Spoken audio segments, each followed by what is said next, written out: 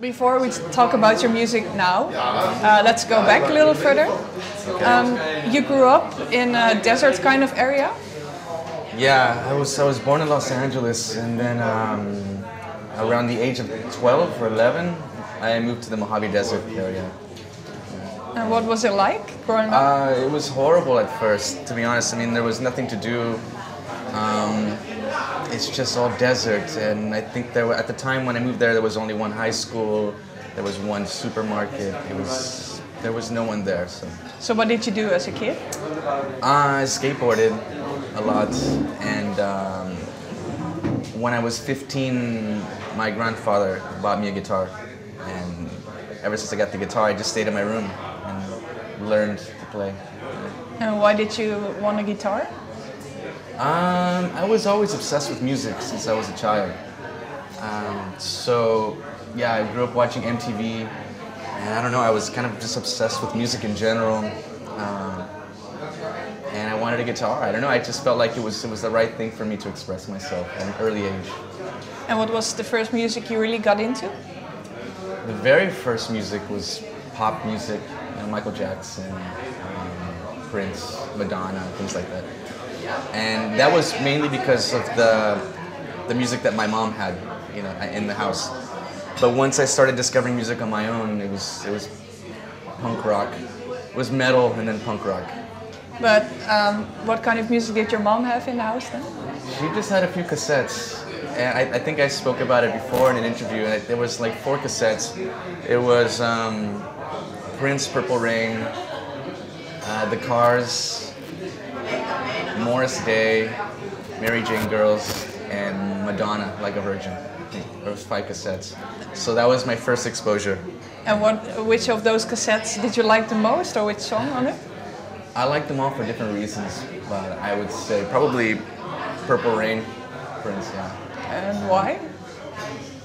I don't know, maybe because he was interesting to look at too, Because back, when you had cassettes, you would look at pictures of Prince, and he was an interesting figure, and his music was poppy, and I don't know. I really don't know.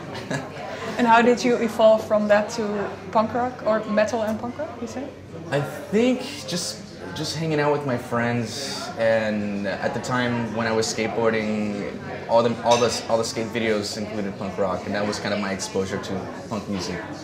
And it just felt right, being a teenager, the teenage angst and frustration, also with living in the desert. It was very frustrating for me because I couldn't do anything. There was nothing to do, so I was kind of angry, and it just connected. Okay. And did you write your own music in those bands, or?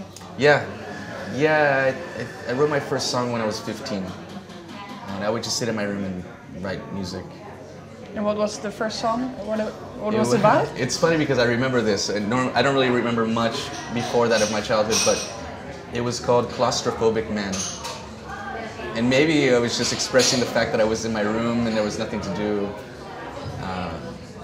Yeah. Kind of a deep song for a 15-year-old. I don't know. And it was a really aggressive punk rock song, or something completely different? I remember it was kind of inspired by Bad Religion. I was into that band as a child. So it was punk, but with melody. It wasn't hardcore. It was just.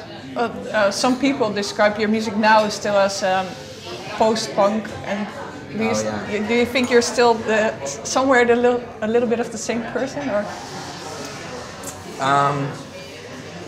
No, not really. I think, it's natural that as you evolve as a human being, you change. Mm-hmm. So I don't have that anger inside of me that I used to have. Now I just have more questions about my existence. And that's what I write about. So how did you start the Soft Moon? Then from since I was 15, I was writing different types of music forever. I've always written music, but I was kind of searching for the true expression, like what I really connected to. So I was trying different genres, and then I quit making music for a while, about maybe 3 years, and then I kind of started living a normal life. You know, I had a graphic design job, and work was tough. It was a lot of hours, and then I needed an escape. So after work, I would go home and write because I just felt like I had to, and that's when the Softman came out. And what was cool about that was that in the past, when I wrote music, I was trying to search for something new. I wanted to create something different. But with the Softman, it's when I gave up everything and just wanted to write music just for myself as therapy. Whatever came out was fine, and that's what happened. And then it just clicked. Yeah. But you stopped music for a while? Yeah. Do you remember why? I don't remember why. Maybe I gave up. Gave up? Yeah, in a way. I think I gave up. I think I felt like I was getting older and it was never going to happen. Because when I was a kid, I mean, I guess I wanted to be a rock star. Now I don't want to be a rock star at all. But when I was a kid, I wanted to be, and that's what I was trying to achieve. And then finally, when I decided to let everything go and just write music naturally, I don't know, it just happened, I guess. Worked out. So you started the project for yourself? Yeah, just as therapy. Therapy in what kind of way? Just to stay sane, not to go crazy. And yeah, to stay calm. And also, I mean, the sole purpose of this project is to learn about myself. Because when I write music, it's a reflection. It gives me answers. Because it just comes out, and what I see is knowledge, I guess. But what happened that you wrote the music for yourself, and then at some point you decided to release an album of it, or? Yeah, I mean, initially I wrote just a few songs, and I posted them on MySpace. If you remember MySpace. But I posted a few songs, and I was just sharing my music with some friends. And Mike Sniper of Captured Tracks wrote me a message.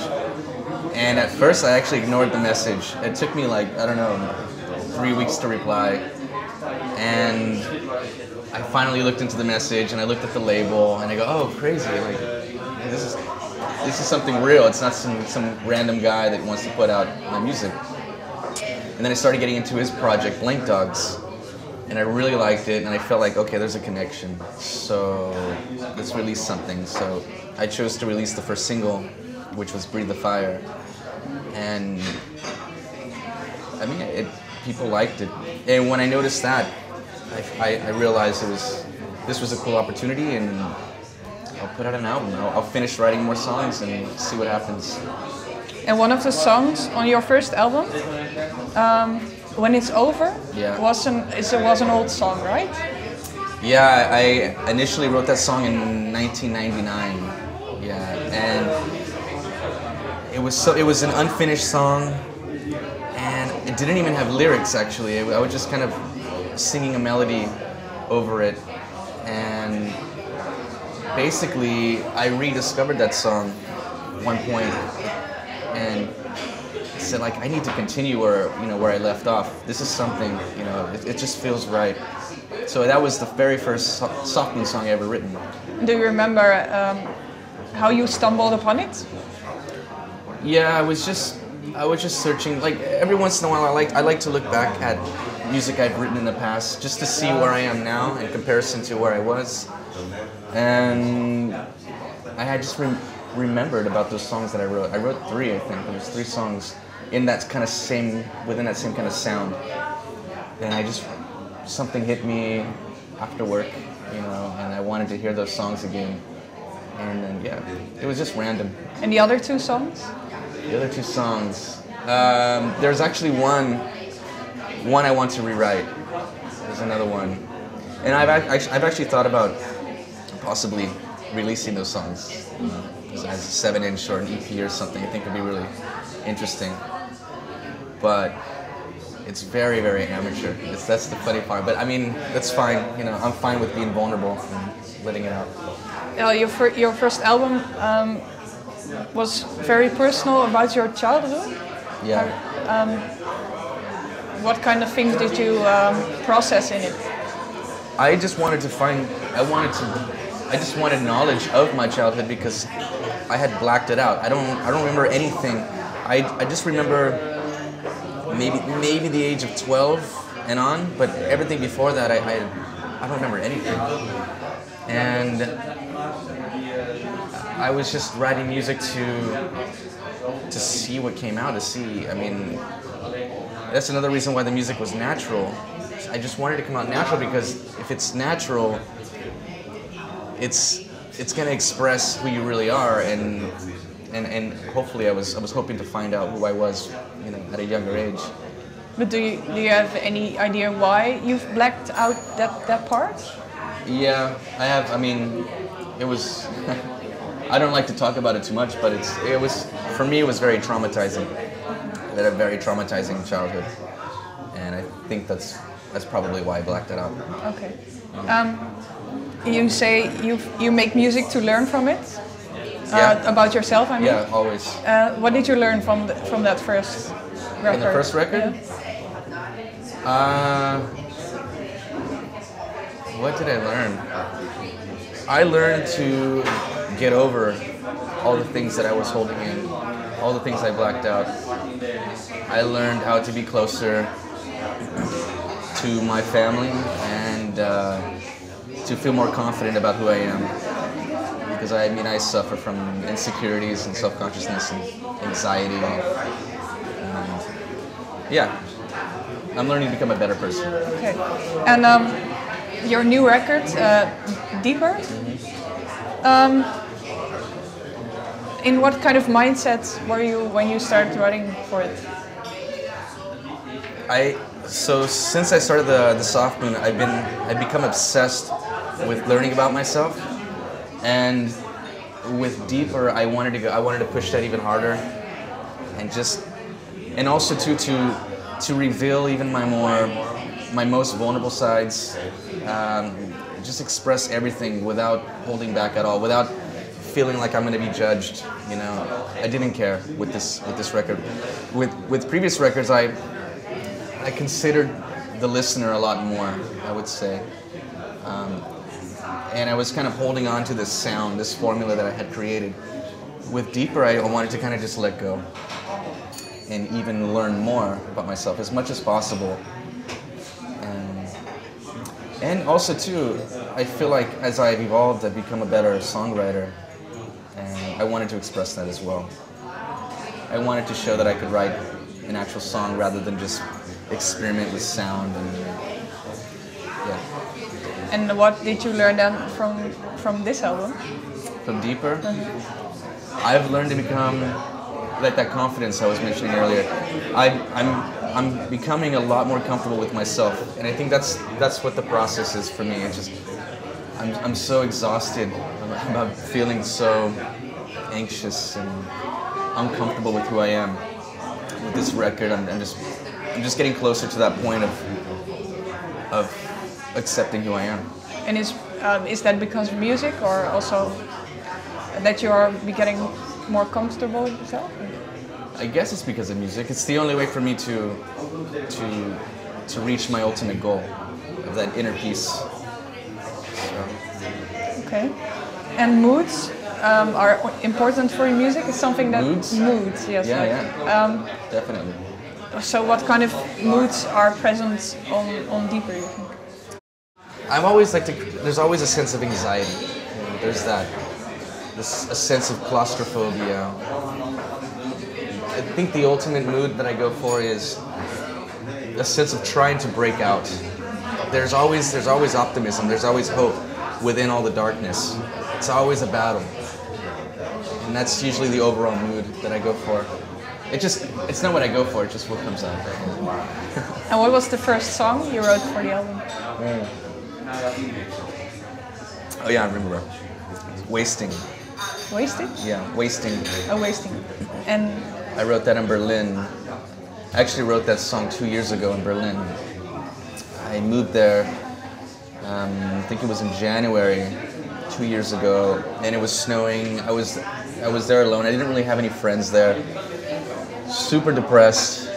And I think it was my first time living in Europe. at least trying to live in Europe. And I just felt like everything was failing. I was making the wrong decisions, and I wrote that song. And then I held on to it, and I didn't start writing the record again until like a year after. So that song had been written a long time ago. It's kind of similar to the story about When It's Over. Like it's something I had written in the past, and then it takes a lot of time for me to realize that, okay, I have to continue from here, and that there's something to learn from that. And the album title, I guess it's maybe self-explanatory in the sense of deeper? I think so. Okay. Yeah. Let's see, you said try to move to Europe. You've moved back now, or still trying to? I moved back to Berlin, and now the timing seems right. I've been there for a little while now. I think I've been there since July of last year. And yeah, it feels okay now. I think it's also because, like with Deeper, I mentioned that I had become more of a confident person. And I'm closer to that inner peace. So now I'm not as scared, I guess. Which means that this whole concept is working for me. Okay. Thanks for your time. Cool, thanks.